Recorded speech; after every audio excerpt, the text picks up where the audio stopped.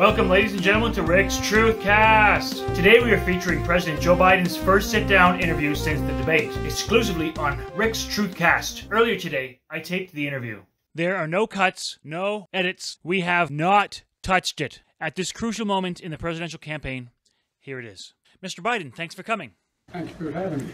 Mr. President, let me ask you about the presidential debate you participated in just over a week ago. You were a train wreck. Perhaps you could explain to the American people just what went wrong. Look, it's a bad episode. But with all due respect, Mr. President, it wasn't a episode of a TV series. It was the ever-important presidential debate. I prepared what I usually would do, sitting down. So, okay, fine. Anyways, I think it's obvious to everyone that Mr. Trump, without any single doubt, twice removed, no carrying the one, was the absolute winner of the debate. He also lied 28 times. Oh, Mr. President, he couldn't have lied that many times. As I said, they pointed out in that debate he lied 27, 28 times the times, or whatever number, over 20 times. Anyways, Mr. President, I heard that you lied 13 and a half times. What do you think of that? I don't think I did, no. Well, fine. I guess we can just agree to disagree. So after that terrible debate performance, which you recently admitted you almost fell asleep on stage, what did you do afterwards? I suppose you probably went home to bed, right? After that debate, I did 10 major events in a row, including till 2 o'clock in the morning after that debate. Mr. President, stop it. You're killing me here. Did events like this today. Large crowds, overwhelming response, no slipping. Excuse me, did you just say no slippied? No slipping. Okay, well, Mr. President, I've been wanting to ask you this forever. Do you do impressions? That's what this is about. All right. Could you please do an impression of you not knowing what you will do next? Oh, Biden, I don't know, man. What's he going to do? He may bring me down. He may. That was priceless. Anyways, I want to take us back in time a few weeks there. I got to play this footage. This is from the D-Day anniversary. You were on stage with French President Emmanuel Macron, and what the hell happened here, Mr. President? Did you poop in your pants? Yes. Yes. Oh my God! I knew it! That's disgusting, Mr. President! It cost me a really bad night, a bad run. Yeah, I'll say you had the bad runs that night, all right. Ugh. I just wasn't in control. Oh man, you sure weren't. Well, moving along, Mr. Biden, how's your health these days, besides the incontinence? Would you, for instance, be able to run the 110 flat? The 110 flat? Yes, the 110 flat. Can I run the 110 flat? No. But I'm still in good shape. Well, don't feel so bad. I'm not sure I could run it either. So anyways, what do you do in your spare time, Mr. President, like when you're not campaigning? You know, not only am I campaigning, but I'm running the world. And every single day, for example, today, before I come out here, I'm on the phone with the Prime Minister of... Well, anyway, I shouldn't get into detail, but... Then don't, Mr. President. With Netanyahu. I'm on the phone with the new Prime Minister of England. Oh my God, I hope he didn't just violate national security. George.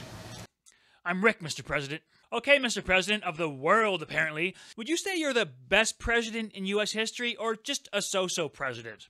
I don't want to take too much credit. Well, that's good. It's important to be humble. Maybe you're a swell guy after all. Mr. President, what if I told you I'd like to invite you and the White House staff to join me and the Rick's TruthCast staff next weekend? We're having a mega giant party with fireworks, marshmallows, a tuba player, and 3 magicians. We're on our way. We're on our way. Awesome. That's just awesome. Anyways, Joey, can I call you Joey? Yes. So, since the debate, the latest polls show you trailing in the popular vote and trailing even more in the key swing states. You guys keep saying that, George. For the last time, it's Rick. And I'll say it as many times as I want. It's my show. The polls are showing you trailing behind Mr. Trump and... Trump is a pathological liar. Trump is... He is... Have you ever seen anything Trump did that benefited somebody else, not him? You can't answer, I know. Wait! You didn't let me answer! Let me see.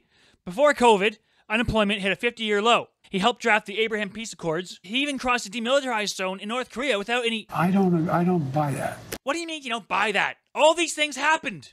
All right, fine. Well, here's a question for you, Mr. Smart Guy. I mean, Mr. President. I'm considering betting a few bucks on this game coming up next week. Who do you think will win the upcoming U.S. cricket game?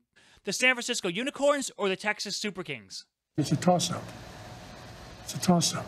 Oh, well, okay. That wasn't very helpful. But it's a good game, though. I don't buy that. What? Well, let me just Google that for a second there, you negative Nancy. Cricket is a good sport for developing overall fitness, stamina, hand-eye coordination. Well, I don't think those critics know what they're talking about. It's not critics, it's cricket, Mr. President. Keep it together. Well, anyways, many prominent Democrats are saying that you should step aside after your debate performance. They, among other things, they don't think you can win. So I ask you, Mr. President, what would it take to convince you to step aside and let somebody else run? Well, it depends if the Lord Almighty comes out and tells me that, I might do that. Really? Well, that's just... Okay, so how about this scenario then? Let's say Chuck Schumer, Nakeem Jeffries, and Nancy Pelosi come down and say, we're worried that if you don't step aside, we're also going to lose the House and the Senate. What would you do then? They're not going to do that. Are you sure? Well, yeah, I'm sure. Look, I mean, if the Lord Almighty came out and said, Joe, get out of the race, I'd get out of the race. The Lord Almighty's not coming down. What if we're living in the end times right now? Armageddon happens, the opening of the seventh seal, the four horsemen ride, and we have the second coming. You know, when Jesus the Lord returns to earth. If all that comes to pass, and the Lord Jesus Almighty approaches you and says, Biden, you're unable to beat Trump, you must step aside. Would you do it then? I'm not going to answer that question. It's not going to happen. All right, fair enough. But it might. Here's one. How much money did your campaign raise since the debate? Less than $200. Mm-hmm. Now, in the very off chance that you lose this election, how will you feel in January?